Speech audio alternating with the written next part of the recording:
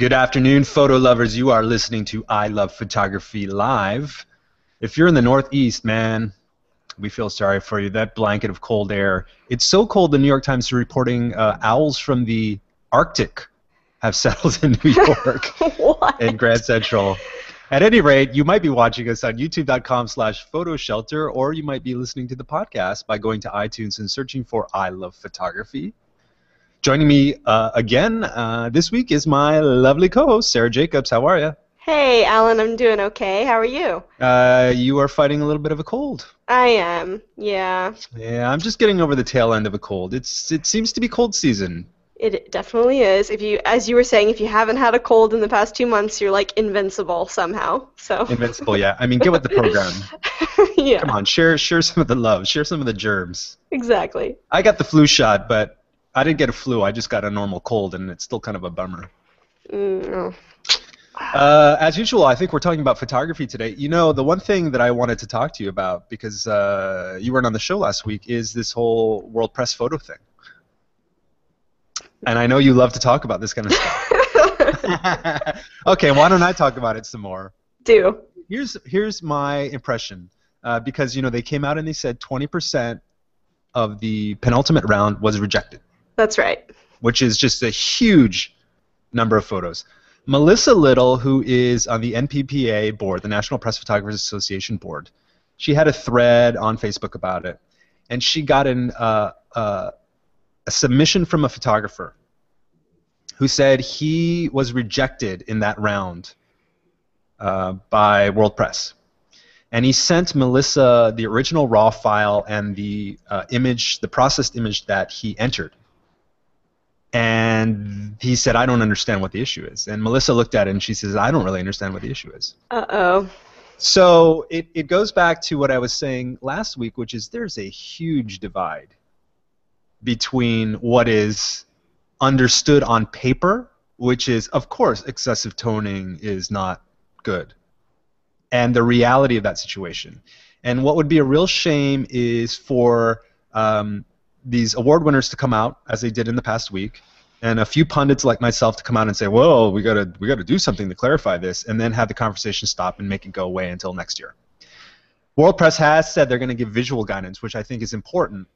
But beyond that, I really would call upon the people who were disqualified to show their images, the RAWs and the process files, in order that we can continue to have a discussion about it, because it affects the credibility of the contests. Not just World Press, but all the contests that can't articulate why an image gets DQ'd, and it kind of reminds me of the Olympics. When you're looking at like gymnastics or you know something where there is a subjective component to the judging, and you watch it and you're like, wow, that was amazing, and then one judge from somewhere gives it like a 4 or something, you're like, what? That's crazy. And because there's no transparency in the judging, that you have no idea what the logic is behind that. Now the Olympic committees and some of these big competition committees have gone in and said, okay, we're going to reject the best score and the worst score as a way to sort of temper the outliers. But that's sort of in response to people saying, what's the big deal? Like, why would we even bother watching this and care about who wins or not when it's so clearly rigged? You know, that's sort of the conspiracy theory. Right. Well, it being kept secret, I mean, that idea seems pretty antiquated. Why can't World Press just let out all the photos that were disqualified? I'm glad to hear that the photographers were actually warned, yes, hey, your photo was disqualified. We think it was too heavily manipulated to be considered. Well, I think the worst thing World Press could do is be defensive about the discussion. Yeah. Say, we're leaders and we're going to continue to strive, but then not be able to sort of head on say, okay, this is the reason why we thought it was wrong, and then have a discussion around that, and then be able to say, okay, we might have been wrong about this one, and here's why. You got to have the conversation continue, because it is a subjective thing. And the fact that we're so out of alignment between what the jury and the forensics experts think are acceptable, and the photographers think are acceptable, and not even all photographers are on the same plane, as you can imagine. Oh yeah, right. The conversation has to continue. Okay, Yeah. enough about that. Well, we'll continue the conversation then, Alan. We'll check in about it every other week or Let's so. check in about it. Yeah. Let's continue the conversation. This Sunday is Oscar weekends. Speaking about another competition that I don't care about. I don't care about award shows. All the movies that I want to see are mostly because the critics say these were the really good movies this year. Go see them. Not because it won. Mhm. Like, who cares about Picture of the Year? Okay, whatever. One of those movies that's probably not going to win is Selma. But we're not talking about the movie Selma. We're talking about the actual March to Selma and the event known as Bloody Sunday, when a lot of black marchers were beaten down by police. And on the scene was the photographer Spider Martin. James Spider Martin is a white photographer who was covering a lot of that stuff, but he was one of the few people that actually covered the violence that occurred on that day. And the entire week from Yeah. start to finish. And I found that really interesting. It's because he shot for the Birmingham News, so he shot for a local newspaper. So he just happened to be there. He didn't have to travel, like the AP press did after the events had already occurred or started occurring. Which reminded me a lot of, remember when you and I interviewed David Carson, Yes. who shot down in Ferguson. He was able to get, right from the beginning, that very first. And I feel like it's so important, these photojournalists that are in these little towns, Yeah, the value of having a local press that knows the territory, knows the people, knows what's going on. Exactly. That, and we mentioned this before. That's sort of the tragedy of the newspaper world and the aggregation of all of these entities with Gannett and et cetera. It's like the local coverage suffers tremendously as a result of it. Exactly, and when important events like this protest, like the Selma protests or Ferguson protests, begin to happen, we need those people on the ground immediately so that we know the story from start to finish. So here's Spider in a tree. I love it. 5'2". Not a big guy. Not a big guy. Was able to kind of scurry up the tree. I want to go back to this one image. And again, he was there when the violence was occurring. This is a scary image. It looks like freaking Nazi Germany. Yeah. Going on. Just, SS. Yeah, protesters are just being beaten with batons in this shot. And you know what? Not so dissimilar from other protests that we've seen in the U.S. and around the world. Yeah, very recently. Yeah, you need the press there to cover this stuff. That's a really nice piece in the New York Times. Yeah, the University of I'm really glad the University of Texas in Austin has bought Mr. Martin's archive. Yeah, a nice piece of American history, Americana. Yep. All the links that we're talking about today, you will be able to find on our blog at blog.photoshelter.com. We talked about Rob Whitworth a few months ago when he came out with what he calls Flow Motion of Barcelona. Oh yes, I remember that. And he took us through. I don't even know how he does it, but it's basically a time lapse, but he's moving through it, so it's more like a hyperlapse. It's not a stationary camera. And not only that, but he would use telephoto lenses and zoom lenses and get closer and closer to the action and then follow people around the city, etc. He has come out with one of Dubai. And we found this on Petapixel, and the high-def video is on Vimeo. And I just can't even wrap my head around how he conceives of this and then how he actually executes it. So he got all this kind of permission because he was filming from the moment that he got to the airport. And he put a remote camera on a piece of luggage that went through the luggage sorting machine and hyperlapsed all this stuff. And again, the tallest building in the world is there. So he goes all through Dubai, and it's kind of unbelievable how he does this. I don't know how he has the patience to put this stuff together, but you can see all of these jimmied up rigs that he has. And here's one where there's a camera attached to a suitcase, and then he goes into a hotel room, and then he's got all of these cameras on rigs and whatnot. It's amazing, and I hope this guy's getting a lot of work from tourism bureaus and everybody, because this is, I mean, it makes your city look incredible. Yeah, he's using a ton of gear. I mean, if you scroll up to that photo of just all the gear he's using, I mean, Yeah. he's got everything on deck. Yeah, and I don't know how I got that. So they actually show him with a camera mounted in the cockpit of this plane. I thought you can't do that anymore, but I guess I'm wrong. Good for you, Rob Whitworth. You definitely need to check that one out. That is a beaut. We've talked about the fashion industry. We've talked about the pervasiveness of Photoshop. We've seen movements where models say we don't want to be retouched, and we've seen campaigns like Dove, Real Bodies, American Eagle with the Airy Real Bodies campaign as well. This came out last week, unaltered Cindy Crawford photos from Marie Claire.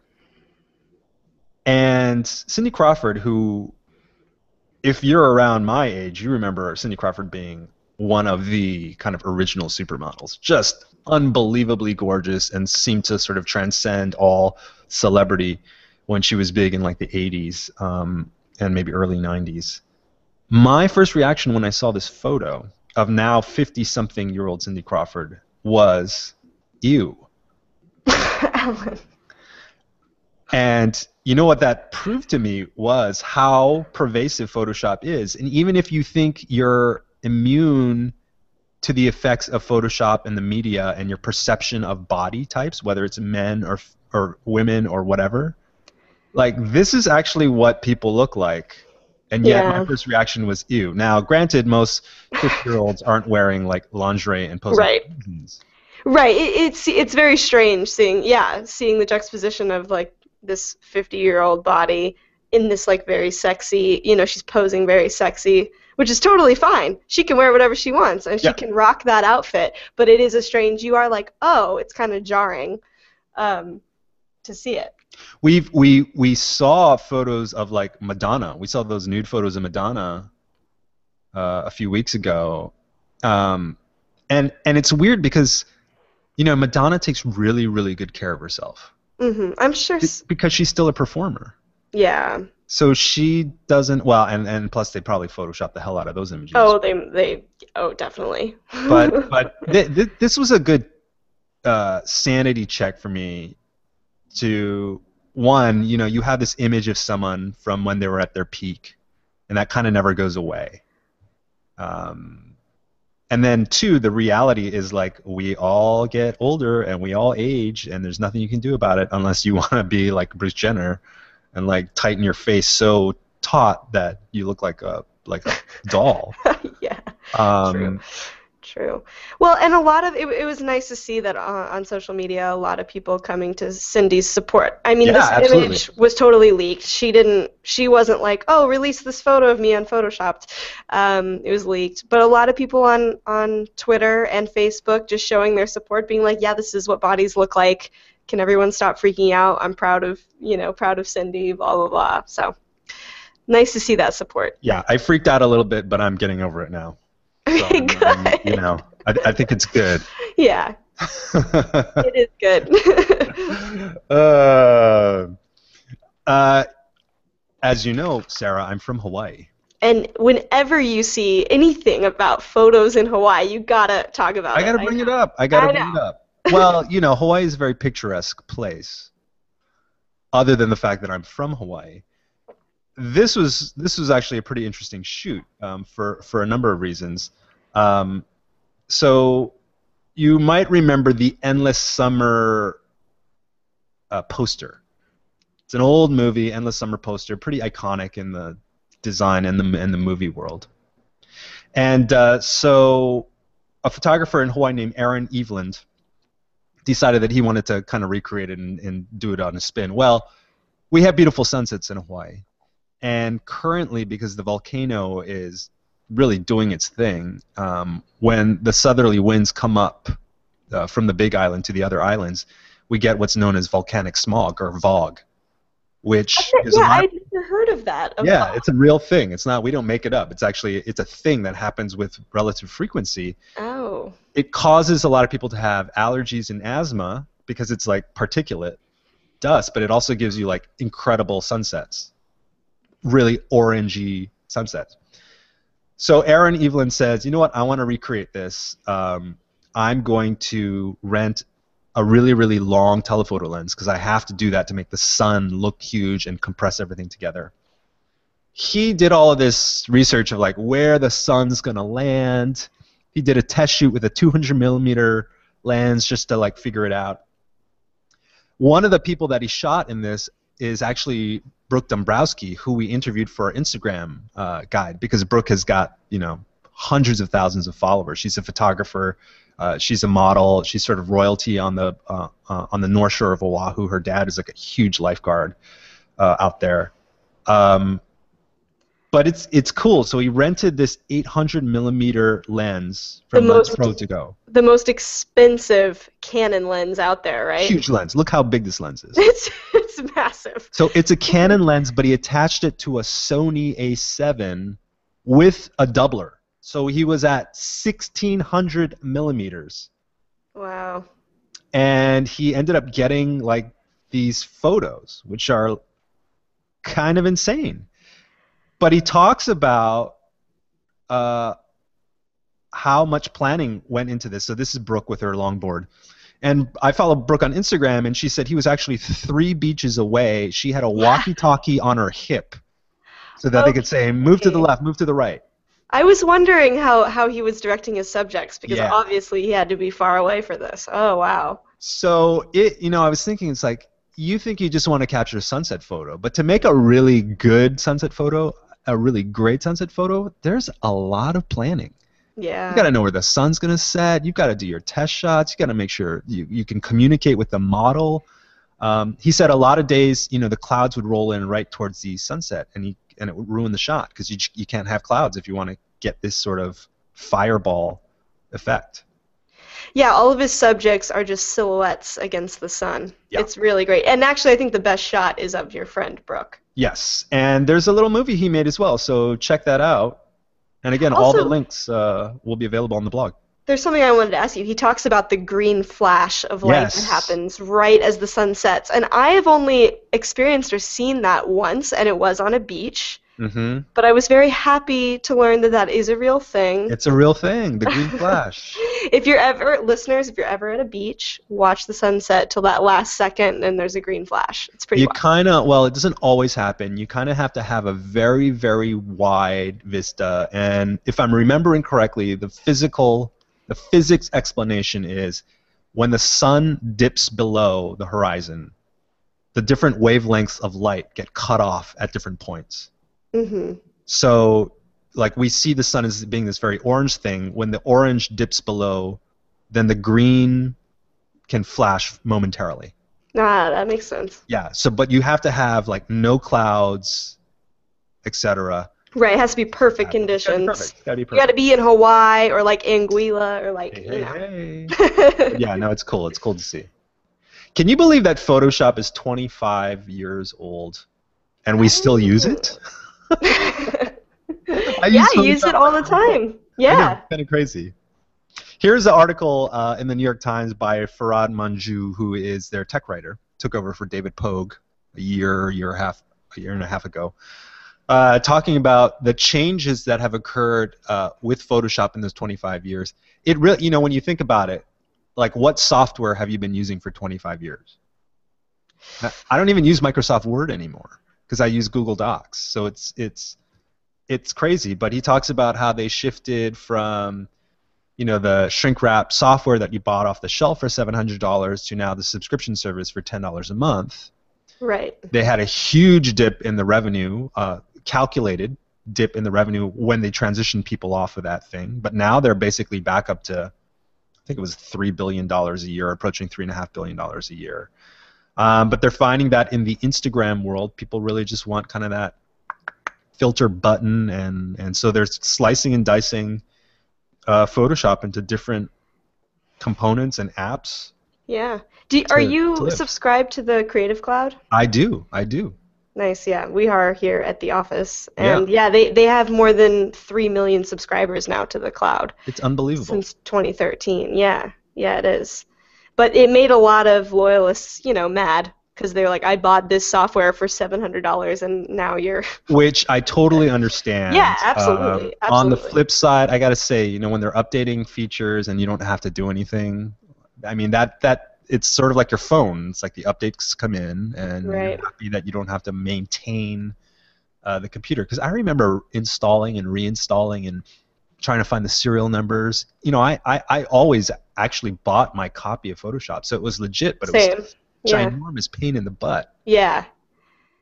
I know. I Anyway, think I have an old version on my personal computer. I should yeah. just update to the cloud. Yeah, scrap that thing. $10, it's like one drink in Manhattan. Yeah, really. Oh, jeez. Lots of tributes going on for the Photoshop 25th anniversary. Kind of like SNL 40 if you're into that. I like that comparison. Speaking of Photoshop, I don't even know what this is, to be honest. Yeah. Sea Salt and Company, they're a little firm in Florida, I believe, came out with a Photoshop Actions collection called The Hanging Tree. And as you can see from this graphic, the cover shot is a noose hanging from a tree, and it's very like dark, noirish image. As you can imagine, this elicited a lot of reaction through social media. People were like, "What the hell are you guys doing? What are you thinking?" And then Sea Salt came back and said, "We're not saying anything. Throughout history, lots of people have been hung from trees." Because most of the criticism was, this is a black thing. And they're Right. saying, no, no, no, no, no, no. Throughout history, a lot of people have been hung. What are you talking about? But you can't project your, and I'm paraphrasing now, you can't project your biases on something that's sort of neutral. This goes back and forth, like hundreds of stuff, and Sea Salt keeps coming back in and defending themselves. And Terrible PR tactic. Terrible. Terrible. And finally, I think they deleted the post or something. Thank God. But this is just, you know what this is? This is just being really tone deaf. Yeah. Given all of the racial strife that's been going on, Ferguson, Eric Gardner, we keep seeing new video being released. There was one I saw yesterday in St. Louis, 18-year-old being beaten, and then you hear the cop saying, "Oh wait, hold on, let me go turn the camera off." It's like you can't pretend that this stuff isn't going on and that you're somehow neutralized from any of the tension that's going on. So this, to me, I mean, I understand where they're coming from a completely academic standpoint, but it's such a tone-deaf PR perspective. Yeah. Yeah, I mean, it just shows a real lack of knowledge for any kind of American history or sensitivity to the country's history. And also they should have just apologized, taken it down. And I'm not sure why, in the first place, they would want their brand associated with a negative image just like this in general. Yeah, it's weird because it's not edgy in the way that you're like, oh, that's tough. It's not like NWA. It's just like, yeah, it's like people in Florida trying to be edgy, and you're like, come on, man. I know. Yeah. Anyway, I don't even know what these actions do, and I don't really care. Don't care. I don't care. Your ads are racist and weird. You know what's coming soon? I can't wait. Are you talking about spring or the return of Mad Men? Both. Hollywood photographer who's done a lot of work for movie posters as well as years and years of Mad Men, Frank Ockenfels the third, has photos from the final season, I guess we could call it a half season, of the AMC hit show Mad Men, which I love.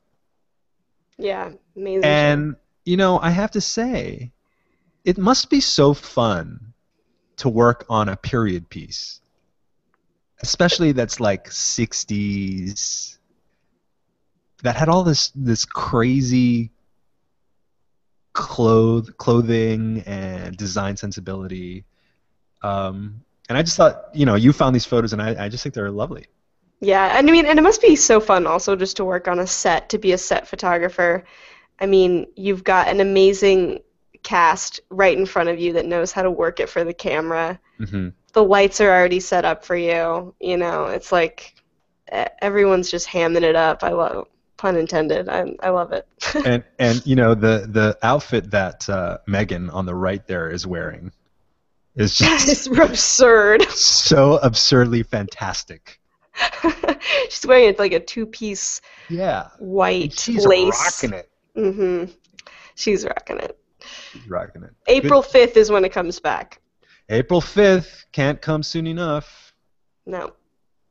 Wired magazine has their annual sex issue right now. I didn't really know that was a thing. But they published a set of images by, I think, the Polish photographer. I'm going to guess by the name, but I could be totally wrong. Maciek, Jasek. And I'm sure I butchered that name as well. And, well, first of all, I kind of like the contrast that these images have compared to what you traditionally think of as nude photography or art nude photography. There's something non-obvious about it. I mean, there's obviousness. I mean, they're obviously nude, and you obviously can tell bodies. But there's something kind of cool about what's going on here. Yeah, he's got this foggy color kind of just smeared over the subject. It makes for a really beautiful and kind of graceful look at the body. And it really, this blend of color reminded me of the Brooklyn-based photographer Carlos van der Rohe, who has a portrait series. He did a couple that had a variation, but he found like some weird machine that like read your aura or something like that, and took a bunch of portraits with that. We'll put the link up on the the blog. Yes, I know what you're talking about. Yeah, but it was the same sort of visual effect in terms of the color, this hypersaturated color being blended into a different color. But that was just face portraits. That was just faces, yeah. Okay, yeah. But super similar, and Carlos started doing that, I think, in 2009. So I don't know if this is homage or whether they just kind of happened. But I like the effect. There's something very sort of contemporary about the look of this. Anyway, if you want to know more about Wired sex, it's on the Wired website, wired.com. New York and Boston have a love-hate relationship, mostly in jest. The New York teams, particularly the Yankees and the Red Sox, or the Celtics and the Knicks, and just kind of in general, New York people stereotypically we hate Boston people. I will say, man, thank God we live in New York right now and not Boston, because Boston, holy bananas, they've had about 100 inches of snow. 100 inches of snow. I can't even imagine how much snow. They have so much snow they don't even know where to put it. Literally, they are piling it up in parking lots and empty spaces. They can't even dump all of it in the oceans because the snow is filled with pollution and salt, which would damage a lot of the sea life. Right. So they're just piling this stuff up. We've seen people, jumping out of their windows into the snow, and the mayor had to say, "Don't be an idiot. Don't do that." Yesterday he came out with that. But look on the Boston Globe's The Big Picture at how much snow there is. Up to people's roofs. Oh my God. Roofs. Yep, the roof. The roof. It's insane. It's insane. There are like, I think it was at MIT, they had piled up the snow so high they were calling it like Mount Cambridge something or another. But, I was thinking about going up to Boston next weekend. And Lucy, one of the programmers from our office, is going up to Boston. I think she left yesterday. And the first thing I asked her was, "You have all-wheel drive on your car?" She's like, "Yeah, we have a Jeep." You're going to need it because a normal car cannot get through this stuff. Like, let's say you find somewhere to park and then it snows another 6 inches and then it melts and then you can't get your car out. I am so glad I don't live in Boston anymore. See? Don't have to deal See? with this. I'm sending love to all my friends in Boston. Oh gosh. That's right. Sarah went to Emerson, so she's familiar with Yeah. Boston, but it never snowed like that when you were there. No, thank God, no. Ooh. Well, the Boston Globe, being in Boston, has this nice big picture story, but there's tons of photos from the Northeast getting nailed with 100 inches of snow. Spring cannot come soon enough. We always like to end on a fun, happy note. For dog lovers out there, you might know that the Westminster Kennel Club dog show happened this past week. The New York Times sent their photographer Fred Conrad to the show. He always goes out and he shoots. And he photographed dogs, portraits of the dogs, and then portraits of owners, and then they put a little pop quiz together. Because, you know, there's this whole notion that people look like their pets. And so they put a little quiz together to see if you could match the dog to the owner. This was fun to take. It was really fun. How'd you do? I only got 3 correct. Out of 12. I got 4 out of 12. Nice. Okay. But you know what's funny? You go through any sort of test like this, and when you nail it, you think, "Oh man, I'm so smart. That was so obvious to me." And then when you don't nail it, my first instinct was, you know what? I knew that was the person. I kind of was about to click that, but then I changed my mind at the second. Right. So I've never done like a picture quiz like this online, and I'm happy they made this little interactive thing. It kind of just made me interact with the photos more and actually look at them longer. But it also made myself worth. I was like, oh, I got them all wrong. I think they made this first one super obvious. Oh yeah. Look at this dog, and then look at the woman's hair. I love it. Same color. It's kind of the same sort of spiky style. So you get the first one right, and you're like, oh man, this is so easy. Yeah. I am so good at this. And then you do the rest, and you're like, oh, not even close. Not even close. But a lovely set of photos, and to your point, like a great use of sort of interactivity with photography to make it fun for everyone. Yeah. Fun for everyone. Take that quiz. That link, as well as all these other ones, will be on our blog at blog.photoshelter.com. Sarah, today it's supposed to go down to 4 degrees Fahrenheit. Oh no. Parts of the Hudson River are frozen. Most of Lake Erie, I read this yesterday, 94% of Lake Erie, one of the Great Lakes, is frozen. Wow. What is going on? I don't know, what is but going on? I'm just going to stay inside. Stay inside. Watch, fire up that Netflix queue. Yep. Stay inside. There's nothing to take photos of. Well, actually, I was gonna walk over to the river and maybe take some photos of ice. Oh, I know, and I've got to shoot tomorrow, so I guess I do have to get out of the house. Well, that is it. Hopefully, you guys liked the show today. Watch the video on youtube.com/photoshelter. Get all the links on blog.photoshelter.com, or maybe just download the podcast by searching for I Love Photography on iTunes. Thanks for joining us. We will see you next week. Bye-bye.